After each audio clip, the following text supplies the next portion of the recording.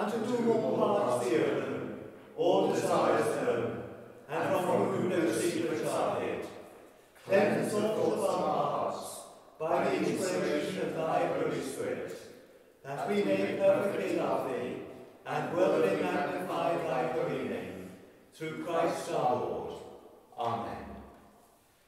Kyrie eleison, Kyrie eleison, Kyrie eleison, Christe eleison, Christe eleison,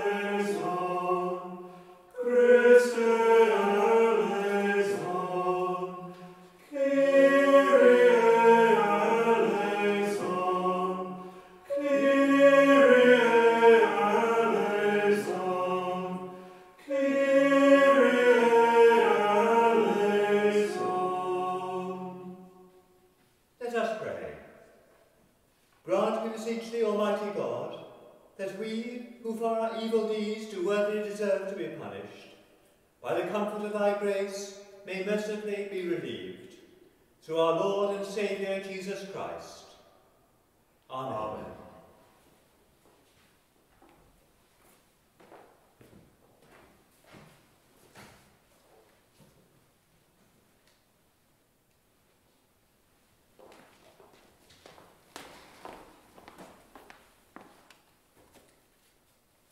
The epistle is taken from the letter of St. Paul to the Galatians, the 4th chapter, beginning to read at the 21st verse. Tell me, ye that desire to be under the law, do ye not hear the law? For it is written that Abraham had 2 sons, the one by a bondmaid, the other by a free woman. But he who was of the bondwoman was born after the flesh, but he of the free woman was by promise. Which things are an allegory, for these are the 2 covenants, the one from the Mount Sinai, which gendereth to bondage, which is Agar. For this Agar is Mount Sinai in Arabia, and answereth to Jerusalem which now is, and is in bondage with her children. But Jerusalem which is above is free, which is the mother of us all. For it is written, Rejoice, thou barren that bearest not. Break forth and cry, thou that travailest not. For the desolate hath many more children than she which hath a husband. Now we, brethren, as Isaac was, are the children of promise. But as then he that was born after the flesh persecuted him that was born after the Spirit, even so it is now. Nevertheless, what saith the Scripture? Cast out the bondwoman and her son, for the son of the bondwoman shall not be heir with the son of the free woman. So then, brethren, we are not children of the bondwoman, but of the free. Thanks be to God.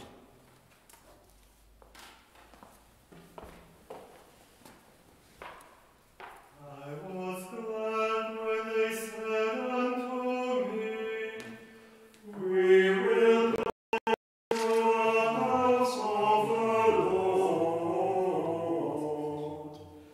Peace be within thy walls, and plenteousness within thy palaces. They that put their trust in the Lord shall be even as the Mount Zion, which may not be removed, but standeth fast forever. The hills stand about Jerusalem, even so standeth the Lord round about his people, from this time forth forevermore. The Holy Gospel is written in the 6th chapter of the Gospel according to St. John, beginning at the 1st verse. Glory to thee, O Lord. Jesus went over the Sea of Galilee, which is the Sea of Tiberias, and a great multitude followed him, because they saw his miracles, which he did on them that were diseased. And Jesus went up into a mountain, and there he sat with his disciples. And the Passover, a feast of the Jews, was nigh. When Jesus then lifted up his eyes, and saw a great company come unto him, he said unto Philip, Whence shall we buy bread, that these may eat? This he said to prove him, for he himself knew what he would do.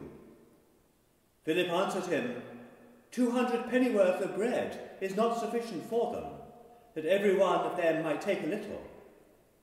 One of his disciples, Andrew, Simon Peter's brother, saith unto him, There is a lad here which hath 5 barley loaves, and 2 small fishes. But what are they among so many? And Jesus said, Make the men sit down. Now there was much grass in that place, so the men sat down, in number about 5,000. And Jesus took the loaves, and when he had given thanks, he distributed them to the disciples, and the disciples to them that were sat down, and likewise to the fishes as much as they would. When they were filled, he said unto his disciples, Gather up the crumbs that remain, that nothing be lost. Therefore they gathered them together, and filled 12 baskets with the fragments of 5 barley loaves, which remained over and above unto them that had eaten. Then those men, when they had seen the miracle that Jesus did, said, This is of a truth that prophet that should come into the world. This is the gospel of the Lord. Praise be to thee, O Christ. In the name of the Father, and of the Son, and of the Holy Ghost. Amen. A few weeks ago, a woman called Peggy Montgomery died, aged 102. It's most unlikely you've ever heard of her, but for a few short years, between 1920 and 1925, she was possibly the most famous woman on the planet. Her father Jack was a cowboy in California, a mean hand with a lasso. When Hollywood came into being, there was great demand for real cowboys to play fictional cowboys in Wild West films. So Jack signed up. One day he went into the studio office to collect his wages, accompanied by his daughter Peggy, then aged 18 months. A film producer with the glorious name Fred Fishback spotted her and realised she would make an excellent co-star in films he was making about Brownie the Wonder Dog. So he signed her up there and then. Her winning smile made her an instant success. Soon she was appearing in films in which she was the sole star, none of which have survived. And not only was she globally famous, but she also earned ginormous pots of money. Her parents bought a mansion on Beverly Hills, where her neighbours included Charlie Chaplin, Mary Pickford, and Douglas Fairbanks. In fact, all the great stars of the silent era. But paradoxically, in acting a child so perfectly, she lost her own childhood. The studios worked her 8 hours a day, giving her pep-up pills when she was flagging, and she even had to perform her own stunts, which included being dragged off a moving cart and even escaping from a genuinely burning building. Unfortunately, Jack, the dad, became horribly greedy, demanding ever higher wages from the studios. And eventually, in 1925, all the studios got together to drop her. And that was that. Aged only 6, her career was over. Her parents refused to accept this and continued to live the high life in their Beverly Hills mansion. So at the age of 14, Peggy was bankrupt. The next several decades were miserable, having various financial difficulties, dismal affairs, and suffering a prolonged breakdown. But eventually, in her old age, she started writing biographies of later child stars, which proved modestly successful. Now, a few child stars have gone on to lead satisfactory lives, Hayley Mills being an example, roughly my contemporary. But most, like Peggy and like Judy Garland, for example, seem to have been ruined by the experience. Indeed, as with Peggy, the film producers turned Judy Garland into a virtual drug addict. Yet despite this trail of sadness, child stars have always attracted a particular special kind of devotion. The ideal child stars like Peggy and Julie and Hayley have combined exceptional good looks with lily-white innocence. And so they embody how every mum and dad wants their children to be, but knows they never will be. Today, Mothering Sunday, we celebrate mothers and children. And we can thank God that the bond between mother and child, indeed father and child, is one of the timeless facts of human nature. There's not even the remotest possibility that we will wake up one morning and find that the bond has dissolved. But a few days ago, we did wake up to a changed world. A world where, amongst many other things, family life will have to be conducted differently. The closing of schools will have a large enough effect, but it will be made worse by the fact that grannies and granddads, like my wife and me, can't pitch in to help. Like lots of other old people, I want to be brave, continuing to care for my grandchildren with no thought for my own health. But that's not the point. By getting ill and using up scarce NHS resources, I would be putting other people's lives at risk. In fact, this means I'll have to learn, or be brave enough to learn, something else. I must get to grips with seeing my grandchildren via the internet.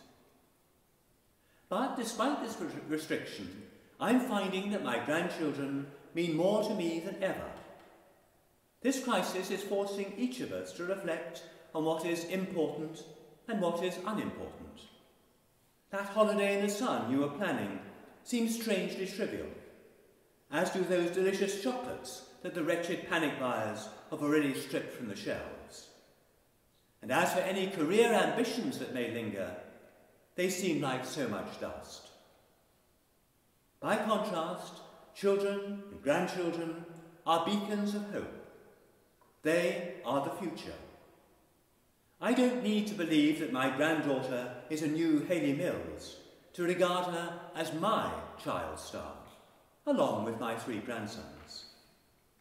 So if you're a youngish couple wondering whether to have children, but anxious about bringing children into such a precarious world, well, my advice is go for it. And besides, remember Louis Armstrong's encounter with the Pope.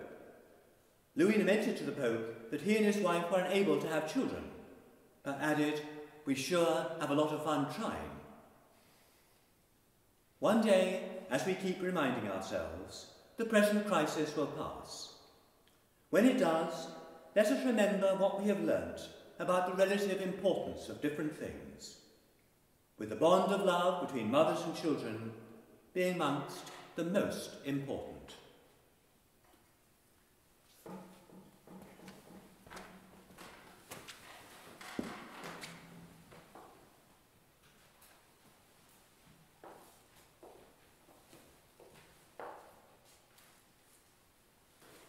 I believe in one God, the Father Almighty, maker of heaven and earth, and of all things visible and invisible, and in one Lord Jesus Christ, the only begotten Son of God, begotten of his Father before all worlds, God of God, light of light, very God of very God, begotten and not made, being of one substance with the Father, by whom all things were made, who for us men and for our salvation came down from heaven and was incarnate by the Holy Ghost of the Virgin Mary, and was made man, and was crucified also for us under Pontius Pilate. He suffered and was buried, and the third day he rose again according to the Scriptures, and descended into heaven, and sitteth on the right hand of the Father. And he shall come again with glory, to judge both the quick and the dead, whose kingdom shall have no end. And I believe in the Holy Ghost, the Lord and giver of life, who proceedeth from the Father and the Son, who with the Father and the Son together is worshipped and glorified, who is spake by the prophets. And I believe one Catholic and Apostolic Church. I acknowledge one baptism for the remission of sins, and I look for the resurrection of the dead and the life of the world to come. Amen. Let us pray for the whole state of Christ Church. And especially today, we pray for Vivian Burridge, Linda Bowles, Gibbon Reed, Conan Rebat, Christina Pettifer, Vanda Elvey, Bishop Stephen Conway, Andrew Gardner, and especially we pray for all those suffering the virus at this time.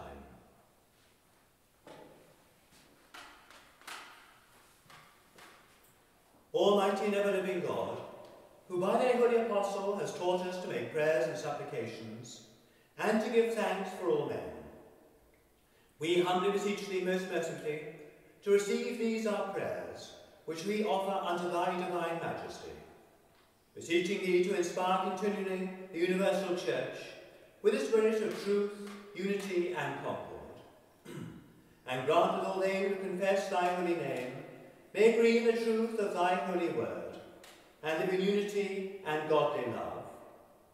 We beseech thee also to save and defend all Christian kings, princes, and governors, and especially thy servant Elizabeth our Queen, that under her we may be godly and quietly governed, and grant unto her whole council, and to all that are put in authority under her, that they may truly and indifferently minister justice to the punishment of wickedness and vice, and to the maintenance of thy true religion and virtue.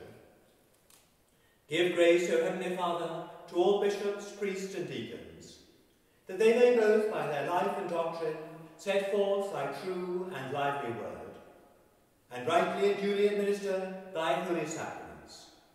And to all thy people give thy heavenly grace, and especially to this congregation here present, that with meek heart and due reverence they may hear and receive thy holy word, truly serving thee in holiness and righteousness all the days of their life. And we most humbly beseech thee of thy great goodness, to comfort and succour all them who in this transitory life are in trouble, sorrow, need, sickness, or any other adversity. And we also bless thy holy name for all thy servants departed this life in thy faith and fear, beseeching thee to give us grace so to follow their good examples, that with them we may be partakers of thy heavenly kingdom. Grant this, O Father, for Jesus Christ's sake, our only mediator and advocate. Amen.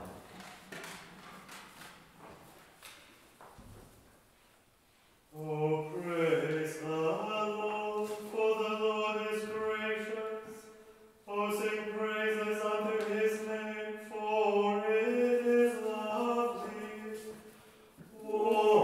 Whatsoever the Lord please, that did ye in heaven and in earth.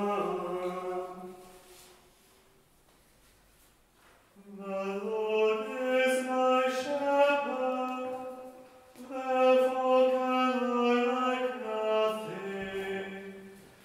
He shall feed me in a green pasture, and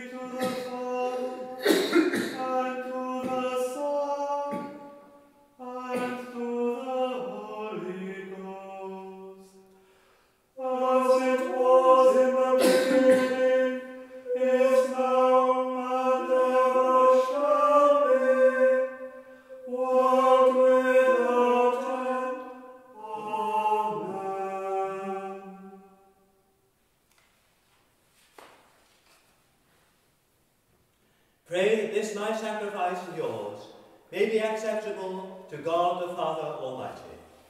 May the Lord receive the sacrifice at thy hands, to the praise and glory of his holy name, to our benefit and that of his holy church. Ye do truly and earnestly repent you of your sins, and are in love and charity with your neighbours, and intend to lead a new life, following the commandments of God, and walking from henceforth in his holy ways. Draw near with faith, and take this holy sacrament to your comfort, and make your humble confession to Almighty God.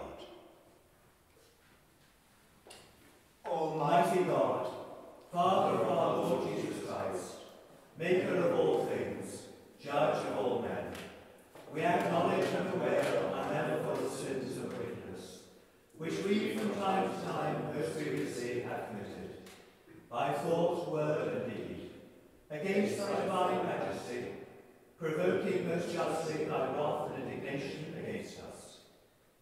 We do earnestly repent, and are heartily sorry for these our misdoings. The remembrance of them is grievous unto us, the burden of them is intolerable. Have mercy upon us, have mercy upon us, most merciful Father, for thy Son, our Lord Jesus Christ's sake. Forgive us all that is past, and grant that we may ever hereafter serve and please thee in newness of life, to the honour and glory of thy name, through Jesus Christ our Lord. Amen. Almighty God, our Heavenly Father, who of his great mercy has promised forgiveness of sins, to all them in hearty repentance and true faith turn unto him, have mercy upon you, pardon and deliver you from all your sins, confirm and strengthen you in all goodness, and bring you to everlasting life. Through Jesus Christ our Lord. Amen. The Lord be with you. And with thy spirit. Lift up your hearts. We lift them up to the Lord. Let us give thanks unto our Lord God. It is meet and right so to do. It is very meet, right, and our bounty duty, that we should at all times and in all places give thanks unto thee, O Lord, Holy Father, Almighty, everlasting God, through Jesus Christ, thine only Son, our Lord. Therefore, with angels and archangels, and with all the company of heaven, we laud and magnify thy glorious name, evermore praising thee, and saying, Holy, holy, holy Lord God of hosts, heaven and earth are full of thy glory. Glory be to thee, O Lord Most High. Blessed is he that cometh in the name of the Lord. Hosanna in the highest. All glory be to thee, Almighty God, our Heavenly Father, who by thy tender mercy did give thine only Son, Jesus Christ, to suffer death upon the cross for our redemption, who made there, by his one oblation himself once offered, a full, perfect, and sufficient sacrifice, oblation, and satisfaction for the sins of the whole world, and did institute, and in his holy gospel command us to continue, a perpetual memory of that his precious death, until his coming again. Hear us, O merciful Father, we most humbly beseech thee, and grant that by the power of thy Holy Spirit, we receiving these thy creatures of bread and wine, according to thy Son, our Saviour Jesus Christ's holy institution, in remembrance of his death and passion, may be partakers of his most blessed body and blood, who in the same night that he was betrayed took bread. And when he had given thanks to thee, he broke it, and gave it to his disciples, saying, Take, eat. This is my body, which is given for you. Do this in remembrance of me.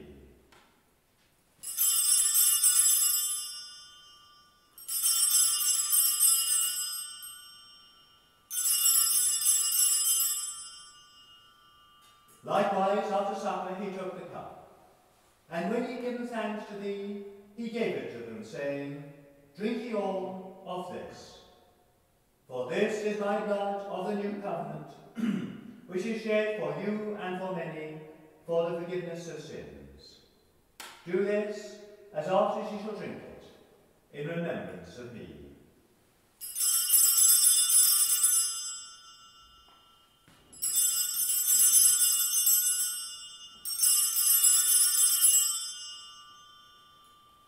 Wherefore, O Lord and Heavenly Father, we thy humble servants, having in remembrance the precious death and passion of thy dear Son, his mighty resurrection and glorious ascension, entirely desire thy fatherly goodness, mercifully to accept this our sacrifice of praise and thanksgiving. Most humbly beseeching thee to grant that by the merits and death of thy Son Jesus Christ, and through faith in his blood, we and all thy whole church may obtain remission of our sins and all other benefits of his passion. And although we be unworthy through our manifold sins to offer unto thee any sacrifice, yet we beseech thee to accept this our bounden duty and service, not weighing our merits, but pardoning our offences, and to grant that all we, who are partakers of this Holy Communion, may be fulfilled with thy grace and heavenly benediction. Through Jesus Christ our Lord, by whom and with whom and in whom, in unity of the Holy Spirit, all honour and glory be unto thee, O Father Almighty, world without end. Amen. As our Saviour Christ commanded and taught us, we are bold to say, Our Father, which art in heaven, hallowed be thy name. Thy kingdom come, thy will be done in earth as it is in heaven. Give us this day our daily bread, and forgive us our trespasses, as we forgive them that trespass against us. And lead us not into temptation, but deliver us from evil. Amen. the peace of the Lord be always with you. And with thy spirit. We break this bread to share in the body of Christ. Though we are many, we are one body, because we all share in one bread.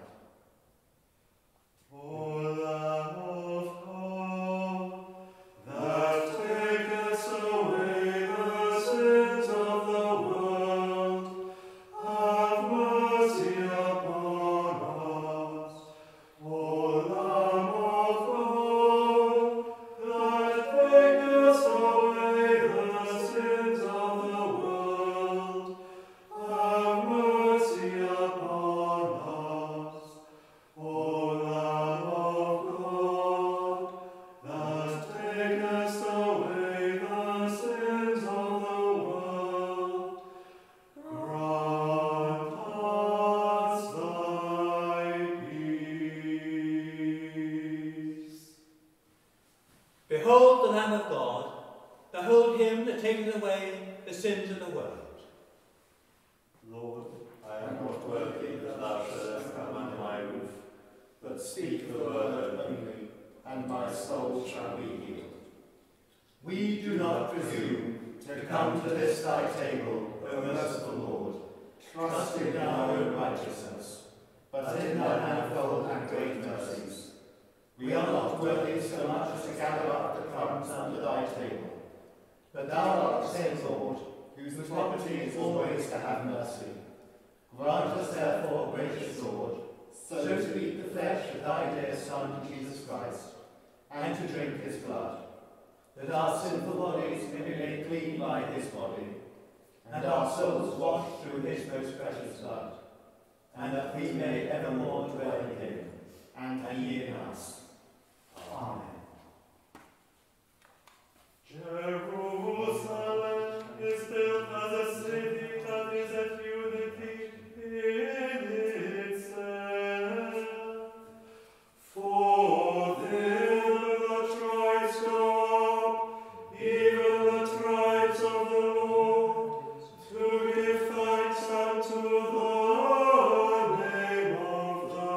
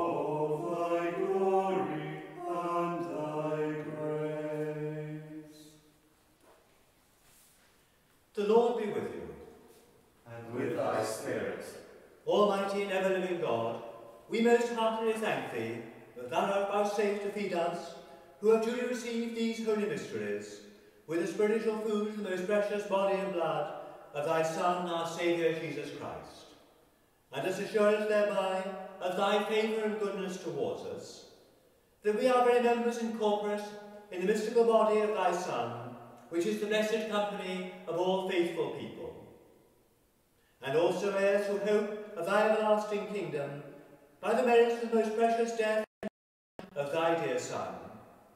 And we most humbly beseech thee, O Heavenly Father, so to assist us with thy grace, that we may continue to do those good works as thou hast prepared for us to walk in. Through Jesus Christ our Lord, to whom with thee and the Holy Ghost be honour and glory, world without end. Amen. The peace of God, which passes all understanding, keep your hearts and minds in the knowledge and love of God and of his Son, Jesus Christ our Lord.